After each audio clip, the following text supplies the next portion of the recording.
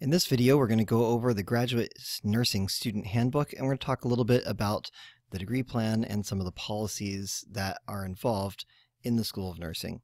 You can always find the most recent version of the handbook by going to pbanursing.org/grad handbook.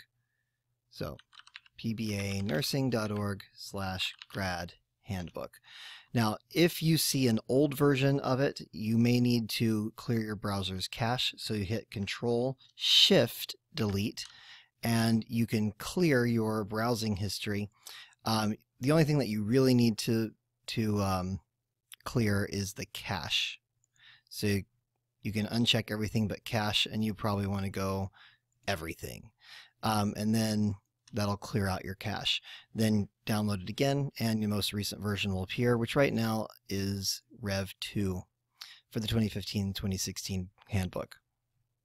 So if you click on one of these links, it'll take you directly to that area. Accreditation, at the moment, the School of Nursing has had our accreditation site visit, and we are now waiting for the Board of Governors and the Academic Review Committee to meet, and we expect to be accredited in October or November of 2016. It'll be retroactive to the date of the site visit, which was February 3rd. You can see the School of Nursing mission, you can see the MSN program missions, expected outcomes, all of that fun stuff. And then there are links to the catalog. Now, the catalog is a little bit confusing to navigate, so we have given you direct links to the most important links in here. And then below that, you can see the DNP program mission, goals and expected outcomes, and then links to the DNP.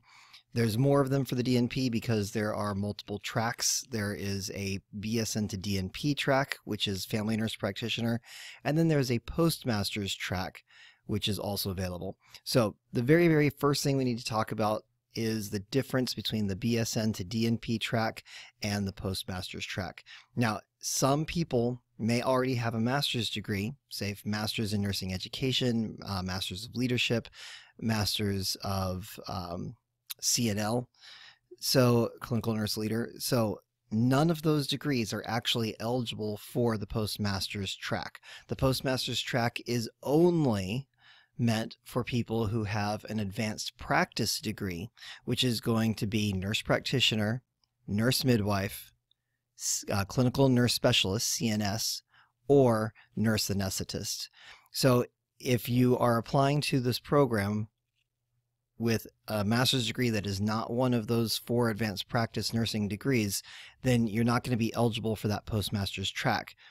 If you want to be a family nurse practitioner, then you're going to need to do the BSN to DNP family nurse practitioner track. So let's go ahead and take a look at the required courses and the sample degree plan. Let's just look at the sample degree plan. This takes you directly to the catalog. And what you can see is semester 1, 9 credits. You're going to do Intro to Doctor of Nursing Practice, Faith and Science, and then Epidemiology and Genetics Genomics.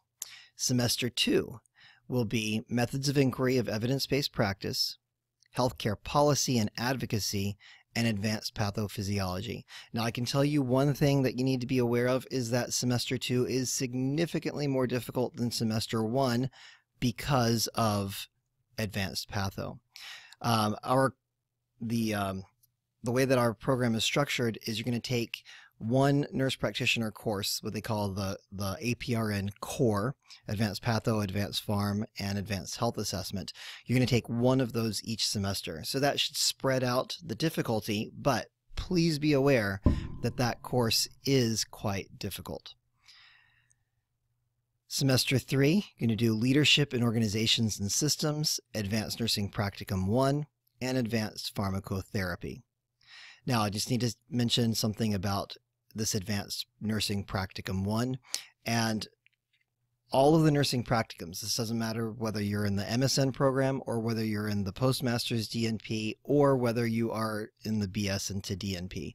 The first Advanced Nursing Practicum 1 is a health systems leadership practicum. You are going to choose your own preceptor. It should preferably be a nurse.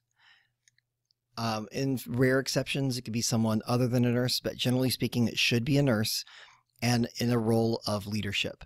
So this could be anything from the director of nursing, the CNO, all the way down to a unit manager, the director of education, quality management, risk management, infection control, but it needs to be a nurse who's in a position of leadership. It does not have to be at an acute care facility. It can also be at an outpatient facility or public health, but it needs to be some position of leadership. And then what you're going to do is you're going to, number one, follow that person, learn the sorts of things that they do on a normal basis, begin to learn what that role entails. And then number two is you are going to assess that practice setting at a systems level. So it's not just how can we improve the care of an individual patient, but how can we improve the system to make the system better for all patients?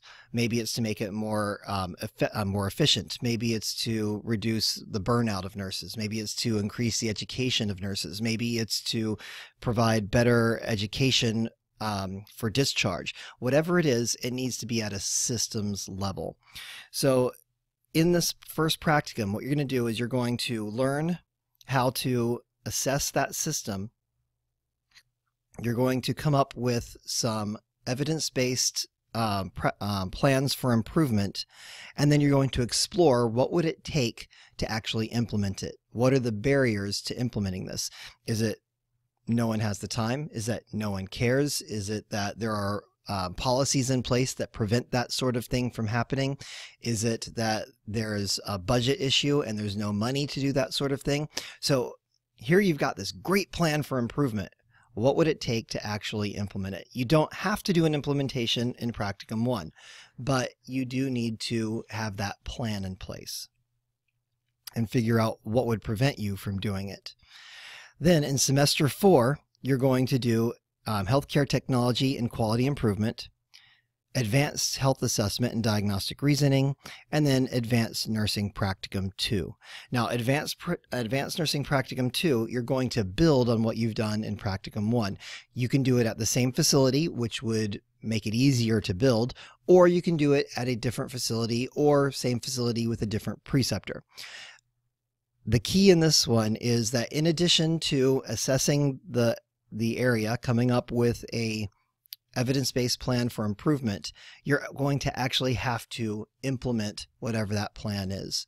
And this is one of the areas where if you've already done that lead work in Practicum 1 and now you're just building on it, it's a lot easier because you don't have to recreate the wheel and do all that assessment again, come up with your evidence-based plan again, figure out what would it take to actually implement the plan.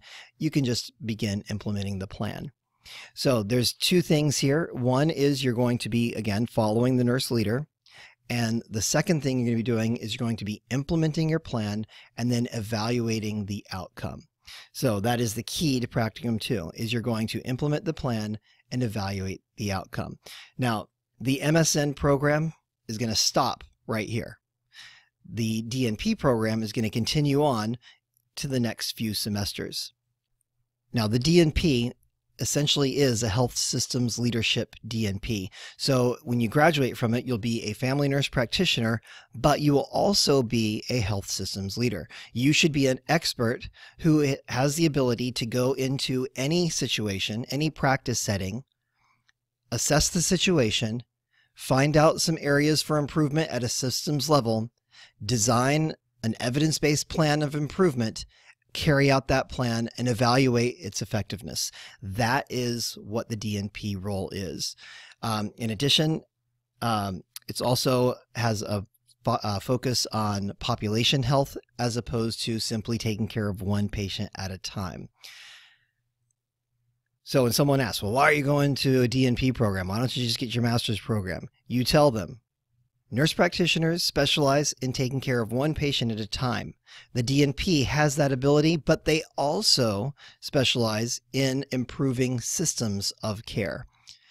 Now, one of the things I want to mention is that if you are able to listen well and then to be able to put into words what the problem is better than the person who's telling you the problem, they will think of you as an expert, and then they will want you to solve their problem.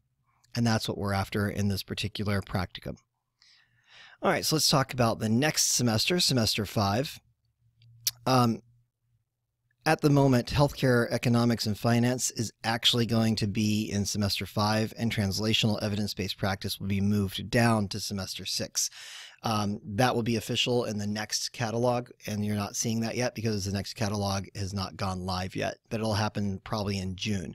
The reason for that change is that by moving healthcare economics and finance up to semester 5, students who are in the BSN to DNP degree plan can actually graduate with their master's degree in health systems leadership during semester 5.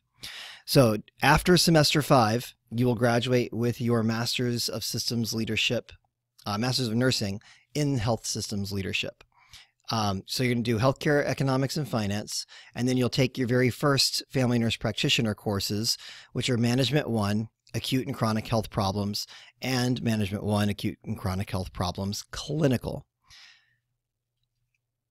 This is essentially a primary care adult health course. So what you're looking at is going to a doctor's office or a nurse practitioner's office that specializes, or at least that sees, adult cases. You can see some children and teenagers in this course, but the primary focus of it is adult health.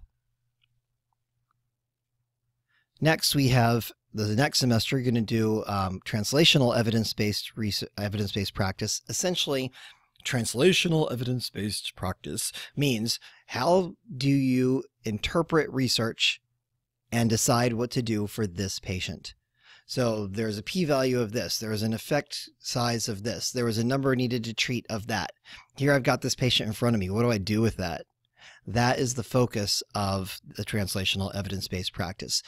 And what you'll be doing in this course, in addition to, it'll be primarily self-driven learning in this one. There will be some online exercises and things like that, but the primary focus is you're going to choose a disease topic. You're going to do a comprehensive literature review. You're probably going to have 30 to 60 articles, and you're going to synthesize that into how do you treat a patient with this problem? How do you diagnose them? What are the differential diagnoses? What are the lab values you should be ordering? How do you treat them? What's the first step? What's the second step? What are complicating issues?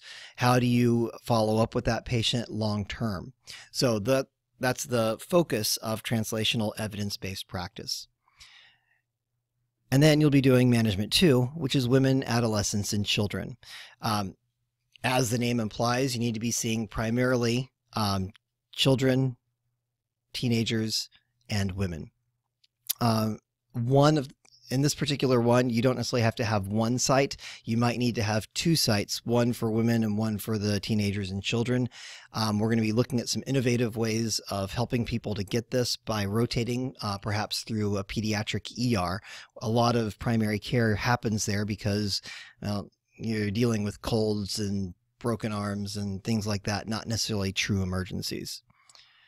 Semester 7 is independent practice management. What we're going to do is we're going to teach you how to think about the practice as a business owner or business partner. What is a profit and loss statement? Even if you never own your own practice, having this information is extremely valuable because it will make you, number one, a better employee because you'll be able to know how to think like an owner. And number two, it will help you negotiate a better salary and terms for yourself. And then you're going to take Management 3, which is complex family health. Semester 8, you only have 2 courses, Caring for Aging Societies and the APRN Clinical Immersion.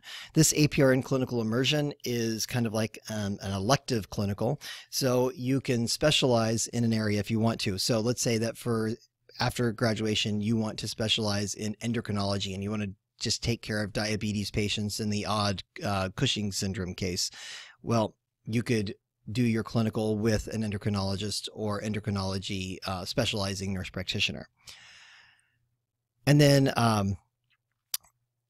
during that semester, you're going to have to finalize your scholarly project plan.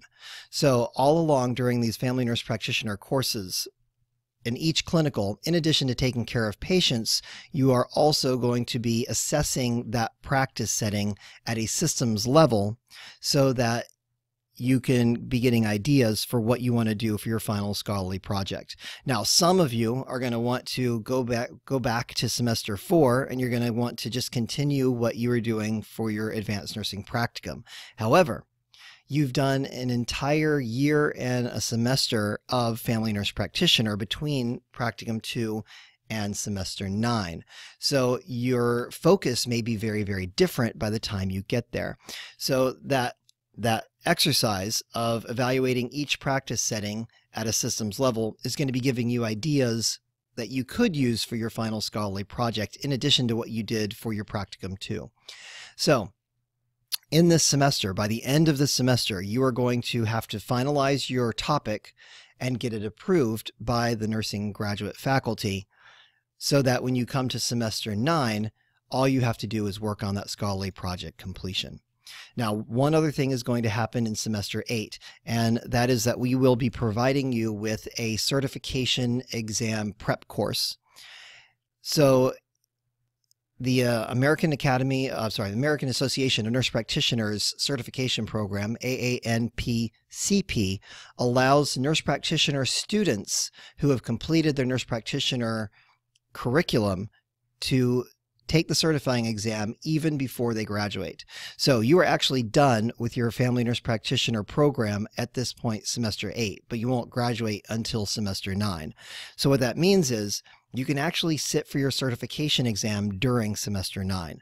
So what we would encourage you to do is, having taken that certification course, you actually get certified and take your certification exam in semester 9. That way, the moment you graduate with your doctorate of nursing practice, you have no barriers to licensure. If you wait, so here it is an entire semester since you've done nurse practitioner work, nurse practitioner clinicals, studied. Now you're going to wait an entire semester, then you're going to graduate, and then you're going to test for certification, and then you'll be licensed. Skip all that. Get your certification exam early on in semester 9. There's no pressure. There's nothing to worry about now. The moment you graduate, you get licensed. So that is our plan for what you should be doing. All right, so let's go back to the handbook and let's look at some of the policies that we have. So we have some general policies. So you can read about some of the general policies as far as health requirements, limitations, students with disabilities, progression policies. This is important. If you fail management 1 or the clinical, for example, you've got to, or if you withdraw from them, let's say that you just can't handle it that semester, it's too much of a workload, you've got to withdraw from both of them. If you fail one of them, you'll get a W in the other one. So basically you have to take them together. If you've already taken advanced health assessment, advanced patho, and advanced pharm, but it's been 5 years since you took those, we recommend retaking them. If it's been 7 years since you took them, then you're going to have to retake them in order to graduate from the BSN to DNP program. So that is the broad overview of the BSN to DNP program. It's also a broad overview of the MSN program. You just would stop after semester 4. And your degree plan looks slightly different because you're not required to take advanced patho, advanced health assessment, and patho pharm. Sorry, and advanced patho, advanced pharm, and advanced health assessment. So instead, you take electives, of which we recommend advanced patho, advanced pharm, and health assessment. So now we're going to talk about some practice course policies. Now, in our curriculum, we refer to practicum as courses that focus on the integration of systems leadership, evidence-based practice, healthcare technology, and quality improvement. So those very first two courses you take, Practicum 1 and Practicum 2, are focused on health systems leadership, evidence-based practice, healthcare technology, and quality improvement. So if someone asks you the short answer of, what do you do in your practicum? You can say systems leadership and quality improvement. and then leaving the evidence-based practice in healthcare technology implied. Because if you say too much, sometimes people get a little, my eyes are glazing over. When we use the word clinical, we are talking about hands-on patient care advanced practice. So your family nurse practitioner courses are clinicals. Your health systems leadership courses are practicum. So try and keep that in mind as we go through, because it'll help make things a little more clear. Now, every practice course, which includes your practicum and your clinicals, is 50 hours per credit. So each of them is 3 credits. Each of them is 3 credits, so that means it's going to be 150 hours total. In order to do a practicum course, you've got to have a preceptor. You choose your own preceptor because you are going to customize your own education to suit your needs and your desires and your interests. That puts a lot of responsibility on you because it's not up to the School of Nursing to get your preceptor. Your preceptor is going to be a guide and a mentor in the practice setting.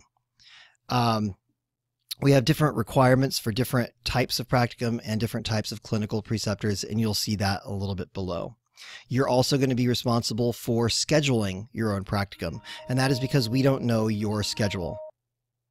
All right, so you can read about the requirements in the description for practicum preceptors here. One thing I will mention is earlier I said it should be a nurse, but in some cases you can have someone who's not a nurse. The important thing there is that it has to be very clear. Let's say that you're following someone who has a master's of public health but is not a nurse, that you are not practicing as a master of public health. You are practicing as a nurse who is following someone who's a master of public health. So that's the caveat with having a non-nurse preceptor. All preceptors must be approved by either the Associate Dean of Nursing for graduate programs or the practicum course coordinator that the Associate Dean designates. So even if it is a nurse, it still has to be approved. And then we have clinical preceptors. These are for nurse practitioners. And generally speaking, a nurse practitioner is preferred over a physician.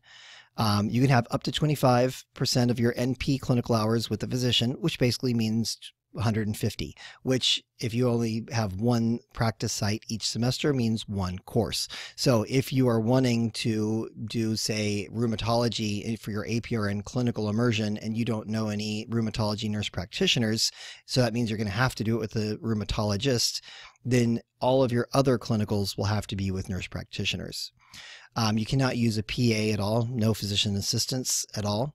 That's not our rule. That is the state law and the certifying body or the accrediting body rules.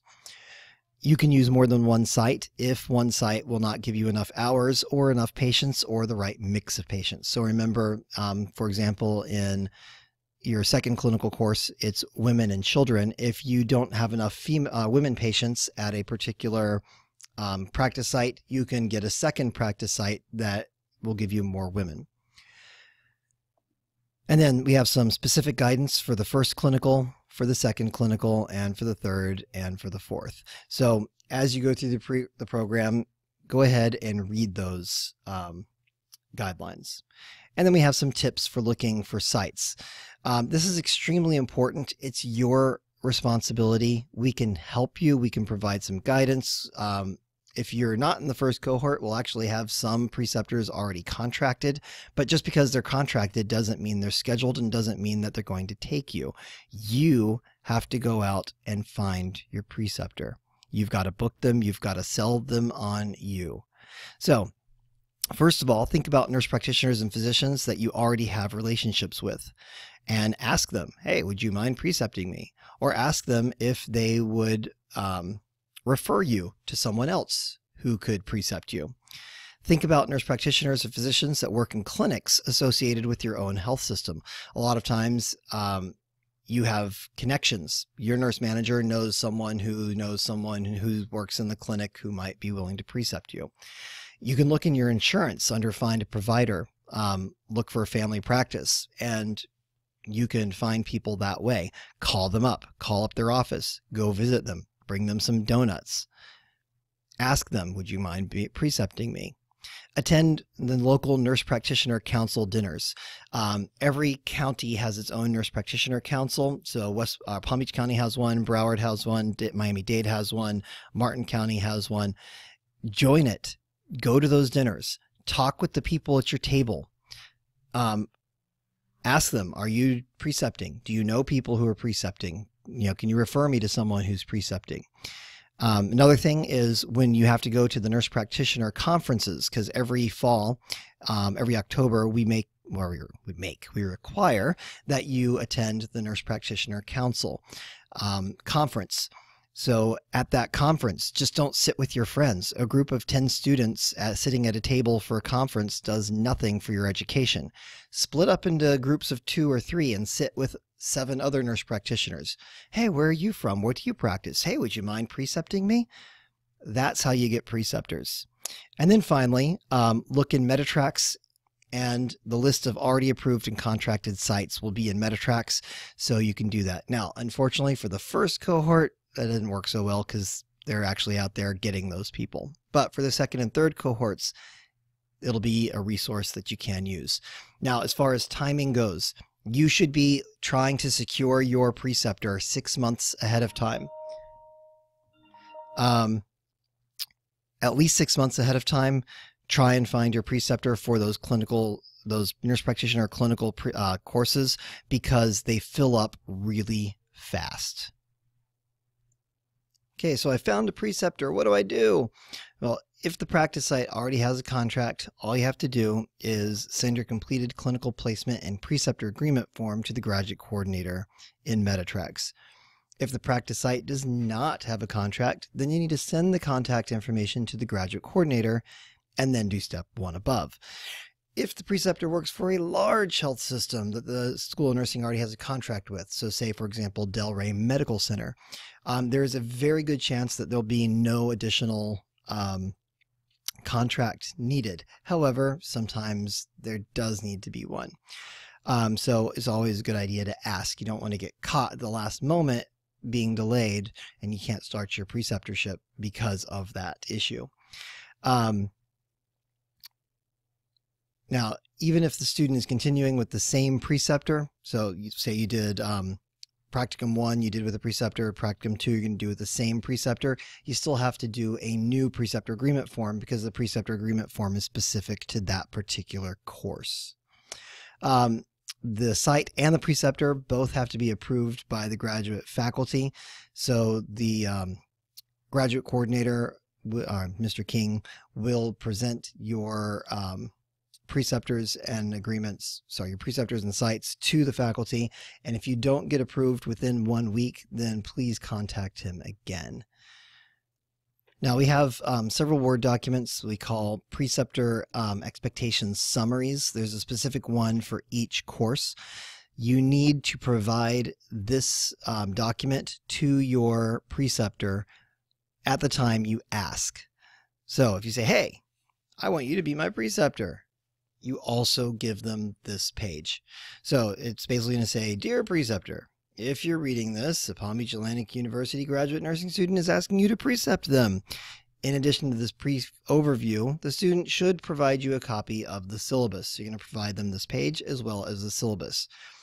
If the preceptor agrees, then they're going to sign the application form, and then the graduate course and coordinator will work with them to make sure the rest of the contract is available. So it's going to describe, this is a systems leadership, quality improvement, evidence-based practice experience. It is the student's first graduate level practicum. The expectations for the students. So it says, here's what the student is supposed to do.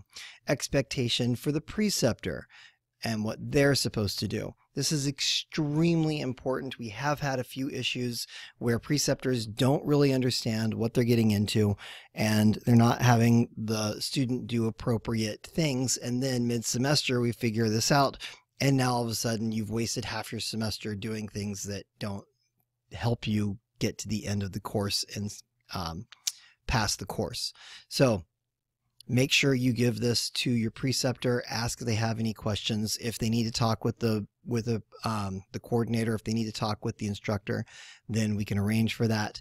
But what we don't want you to do is get into a situation where you're not being precepted appropriately because your preceptor doesn't really understand what is available. Resources available to the preceptor. This is a good one for them to know about. They actually get electronic preceptor manual, and they actually get electronic library access as well. So it's kind of a nice little perk for being a preceptor. And I just wanted to point out, for the practicum, allow the student to experience all aspects of your role as a nurse leader. If an area is confidential, a briefing may substitute for firsthand experience. This is really important, that you're not there as a glorified volunteer. You are there to learn how to be a nurse leader. You are apprenticing to that person. And if you're not being able to practice as a nurse leader in that role, in that setting, then you really shouldn't be there in that setting. At the beginning of every semester, you're required to provide the appropriate documentation that's specified in the contract, and that can include any of these things as well as additional things. As far as immunizations go, for the flu vaccine, you're not required to get the flu vaccine by the School of Nursing. However, if the site requires you to get the flu vaccine, you're going to have to get the flu vaccine or find a different site. As far as what constitutes a practice hour, everything you do does not actually count toward practice hours. The vast majority of your practice hours need to be completed on site or off-site as directed by your preceptor. So for example, if your preceptor is going to be going to a meeting with a community partnership, you should be going to that meeting with them. That's going to be off-site.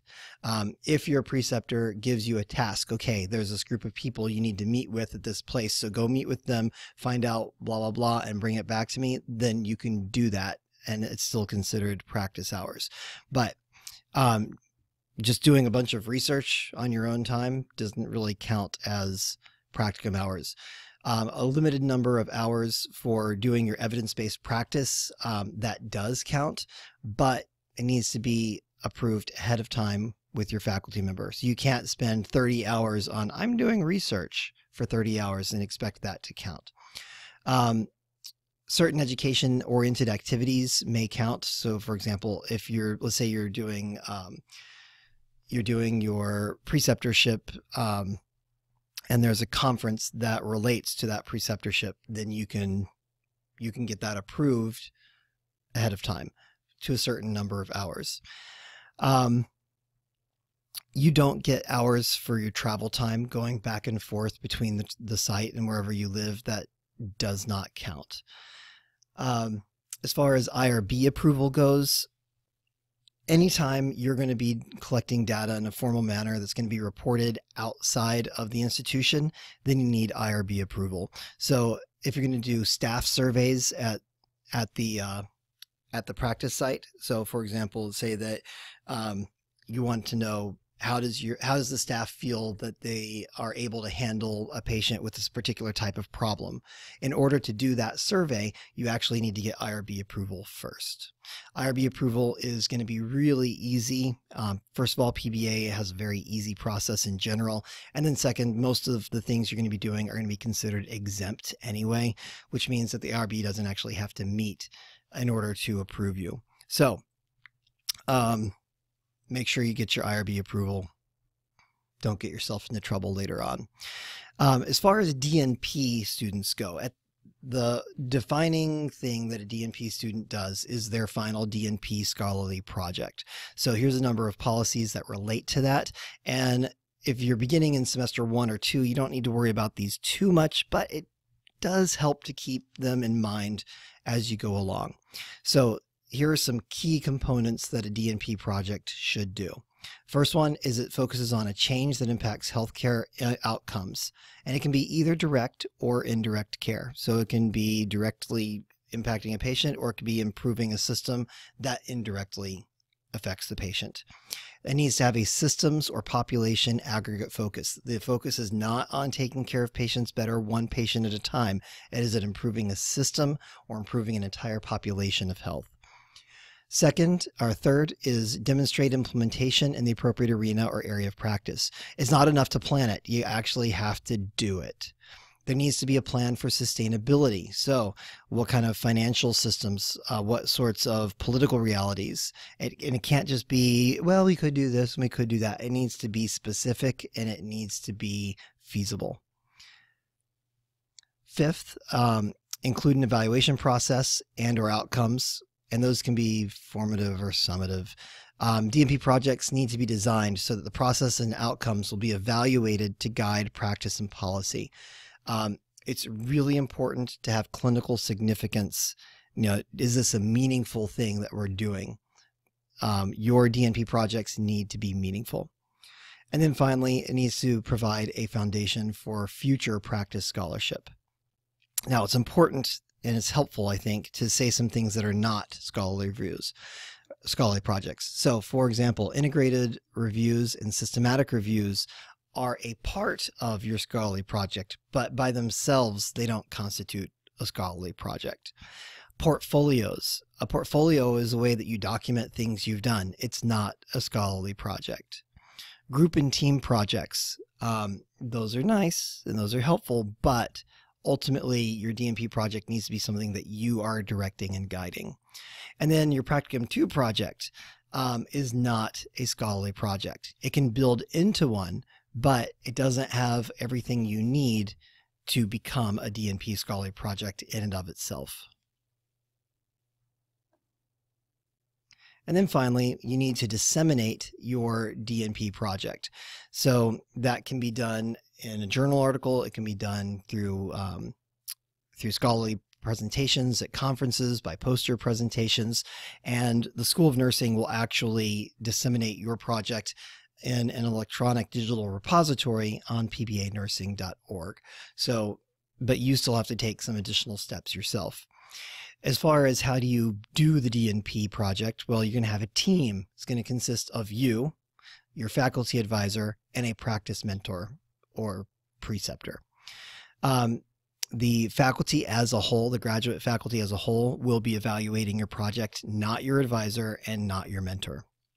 So this should help prevent things that happen with PhD programs where, like, if the faculty advisor leaves, the student has to go find a new mentor and may have to throw away years of actual work.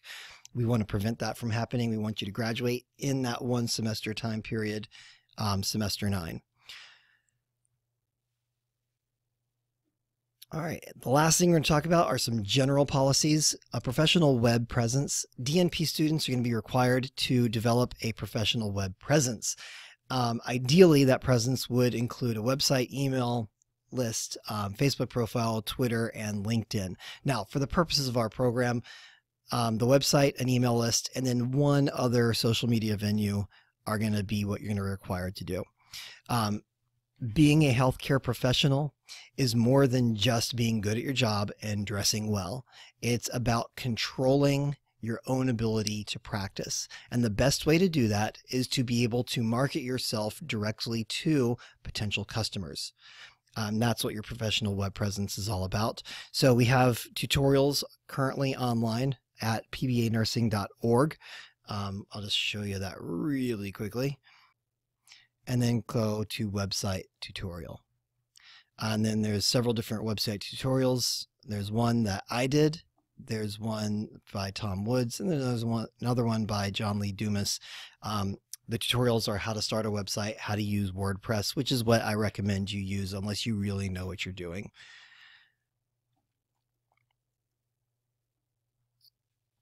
Institutional Review Board, we talked about that a little bit earlier.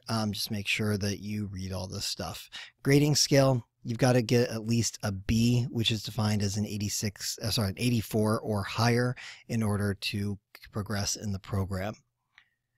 And then we have a number of things like make sure you're current with your name and your address and all that nonsense. Student email, you got to use your PBA email. Dress code, blah, blah, blah. You got to use APA format.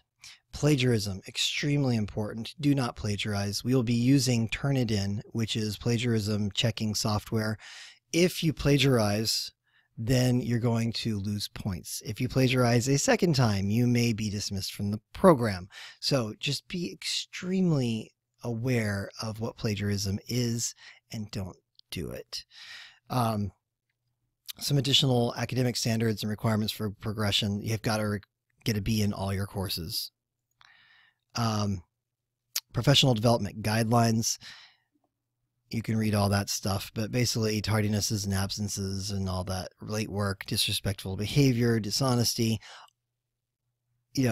all of those things are not professional behavior and will result in loss of grade and potentially dismissal from the program.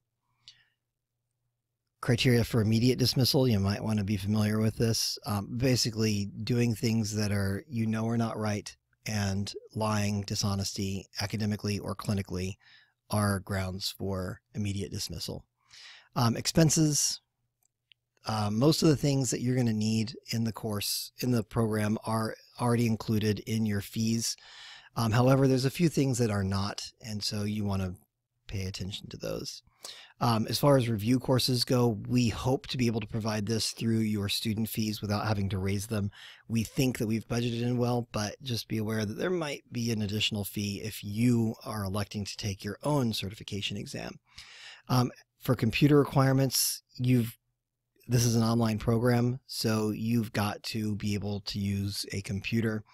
If you're watching this video, chances are you're probably okay, but here are some requirements you've got there. As far as professional organizations go, you are going to be required to join one as part of your program. And then we also have Sigma Theta Tau International Honor Society, and you are welcome to join that. We strongly recommend that you join these particular things as nurse practitioner students. Library resources, formal complaint policy. These are very important as far as accreditation goes. Accreditation wants to know that you know how to file formal complaints if you need them. So there's two different ones, one for academic complaint, I don't like my grade, and one for non-academic complaint, which is usually unethical behavior. Other campus contacts, use of social media, really important that you adhere to HIPAA and FERPA guidelines. FERPA is the educational version of HIPAA. And then there's a bunch of different forms. So that is pretty much it. You've got, in a quick little 45-minute briefing, everything, well, not everything, but lots of things that you need to know about the program and about the schedule and about how things work. If you have questions, please do not hesitate to contact either me, Dr. Morgan, or Mr. King, and we'd be happy to help you in any way that we can.